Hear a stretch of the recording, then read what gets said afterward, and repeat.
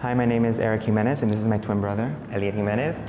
We're a duo of artists, and basically our practice is introducing these shadow figures that are representing Afro-Cuban deities within Lukumi folklore. And as we've been developing the work, we've been exploring these figures within what we refer to as a shadow realm that exists between two worlds, much like us being twins, first-generation Cuban-American, bilingual speakers, and coming from both Cuban and Afro-Cuban parentage.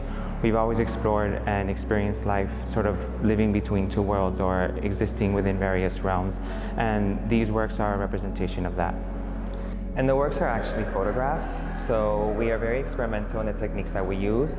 To try and capture these shadow figures, we experiment with makeup, costumes, wardrobe, and sometimes with the exposure time of our camera. So these images in this room, the Blue Chapel, are actually canvas prints, which we experimented with the ink once they were being printed on the canvas and sort of created this painterly effect when we put a dry brush sort of technique on the images.